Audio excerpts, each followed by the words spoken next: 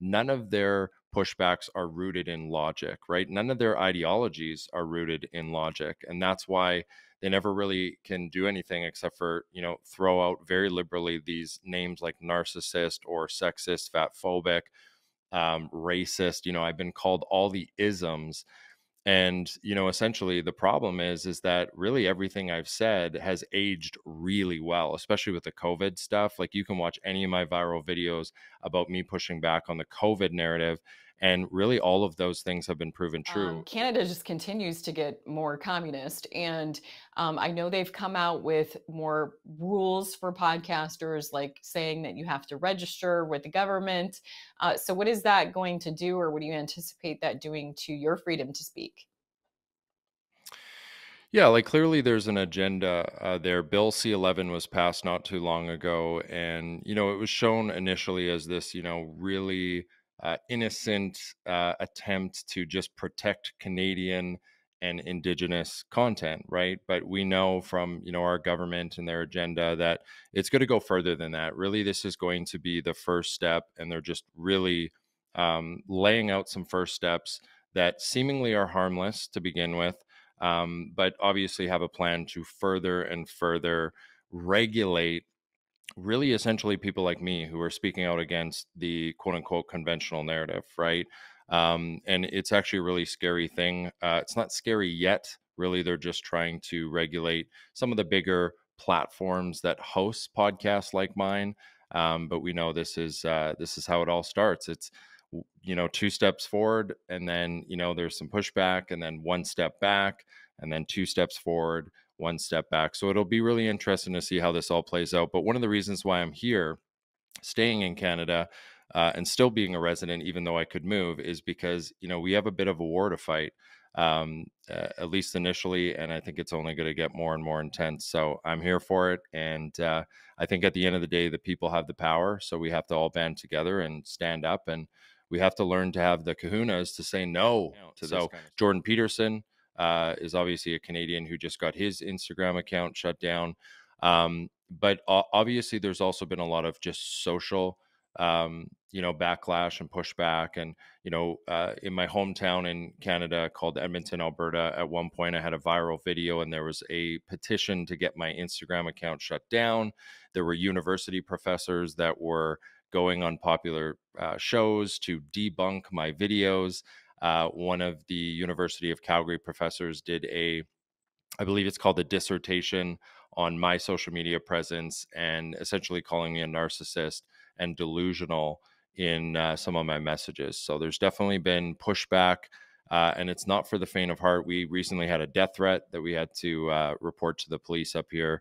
Yeah, it can get pretty Right, and intense. one of those names that you end up getting called in the mix is far right. I mean, I've been called far right, yet I'm always willing to have anyone from any thought on my show. Anyone is welcome here. Like, I'm a firm believer of free speech and being a voice for the voiceless, and so anyone is welcome on my show. But you end up getting called like far right because it's really only the people on the right that are willing to talk and debate. Although, I mean, I have had exceptions that have been on the show, and I welcome that.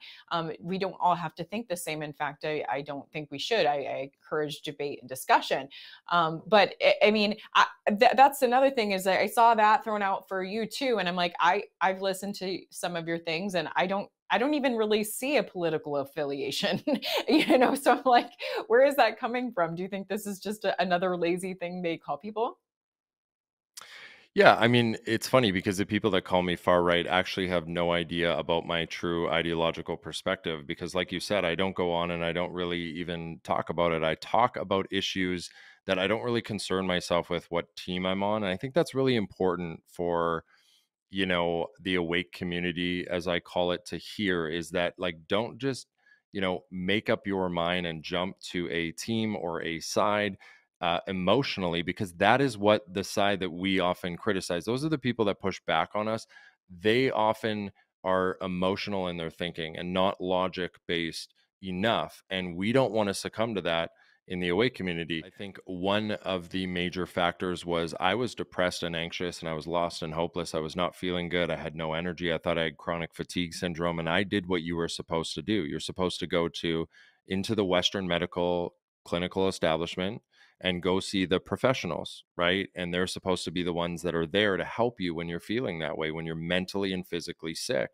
And when I sat in there as a young, early 20-year-old, I was really only prescribed, there was no questions about, how is your sleep? How's your circadian rhythm? Is it regulated? Let's check your biological markers and see if you have any nutrient deficiencies.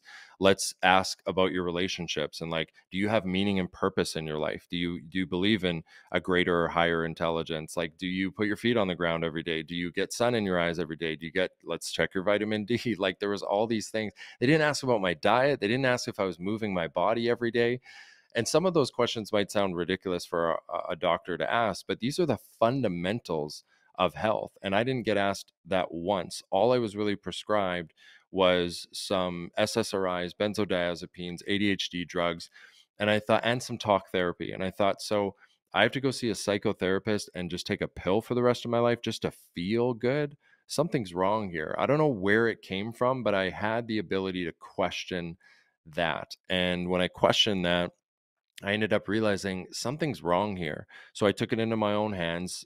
Just like you mentioned in my bio, I went on a relentless and obsessive journey of really understanding human optimization and how do you actually create a good life. And it was things that I found in a bookstore. It was Stoic philosophy. It was just learning about the basics of human physiology, holistic wellness and lifestyle, and learning about how food works and affects your body, how to heal your gut, how to lower your inflammation. And these are things that the Western clinical establishment just never really even seemed to be concerned with. And with all due respect to them, and in their defense, they don't learn about these things. So that was my first kind of, I guess, draw towards being anti-establishment. It ended up saving my life, to be honest. So I was then more prone going forward to everything I would hear from the media, the governments, the corporations, the school system, just the conventional narrative out there. I questioned, and I, to this day, talk about how that is one of the biggest factors in how we win in our lives and business. Reality. I mean, we have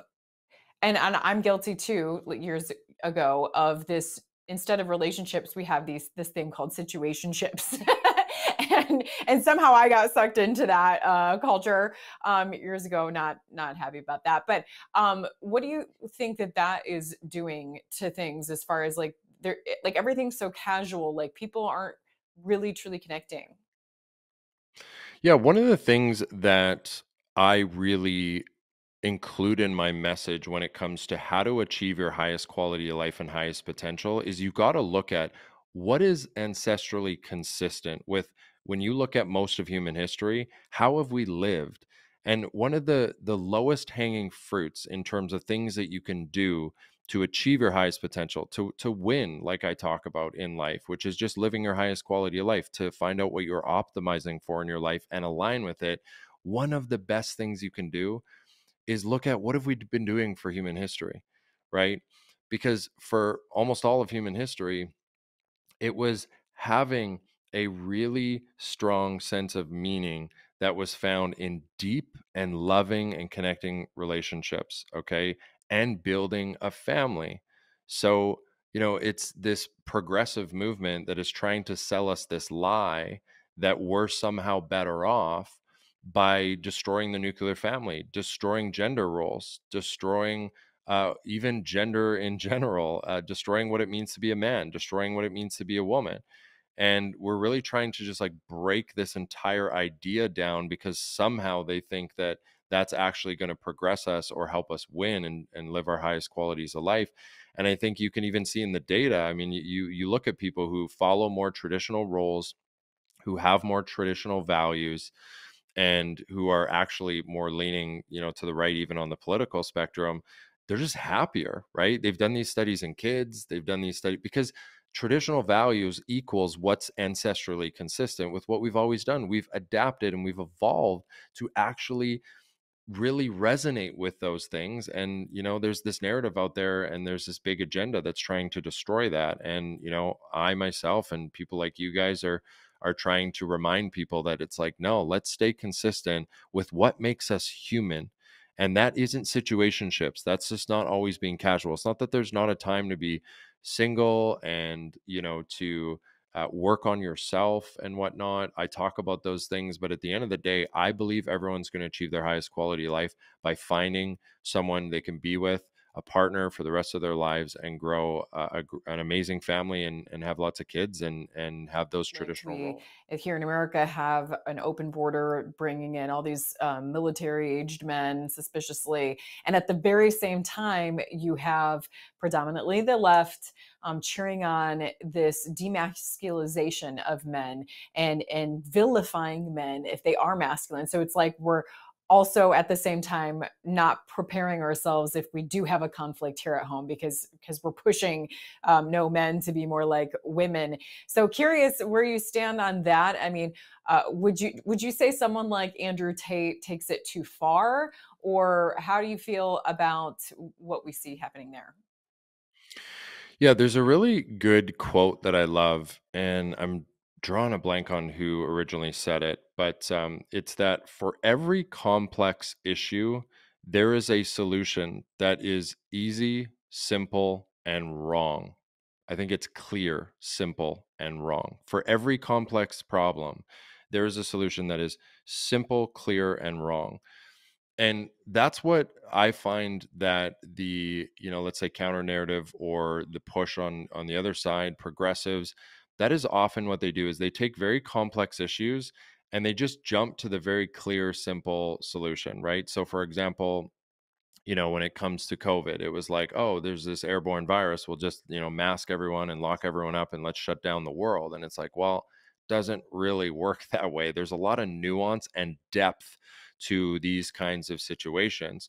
And I would say the same thing about masculinity. That's what they're doing with masculinity is they look at history and they say, oh, well, men have historically oppressed women, and there have been some bad apples. There's bad people out there, right? People can succumb to evil, and especially when they get power, but they're throwing the baby out with the bathwater. So they're saying, well, the answer to, women who fought to have a seat at the table for so long, which is true, the answer to that is to now destroy masculinity, because masculinity must be the problem, right? It must be that men are masculine, and that's why they've oppressed women and, cultures and other things.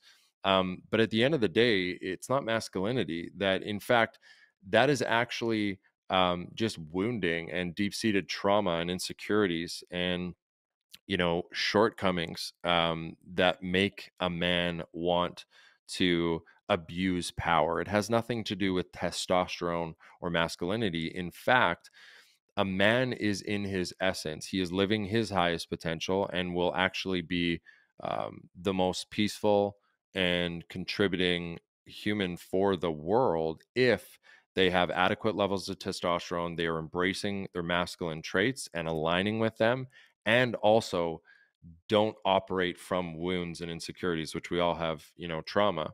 So I would say that. And then when it comes to the Andrew Tate thing, I mean, look, I like a lot of what Andrew Tate says. I think Andrew Tate has clips from like interviews from when he was less kind of level headed and mature. And he has clips that people love to take short little, 10-second clips that are missing a lot of context and throw them all over TikTok. And then, of course, the world, is up in arms, and then he gets canceled from every platform. But I think that if you really look at who Andrew Tate is and his overall message, I'm not saying that I agree with everything he said ever, but I think his overall message is helping men embrace their masculinity, stop, being lazy, get your butt to the gym. Don't concern yourself with whether or not you feel like doing something. Do what's required to build a life so that you can then eventually be happy and then be an amazing force for this world. And that's how we change this world: is we build strong, healthy, masculine men and strong, healthy, beautiful, feminine females.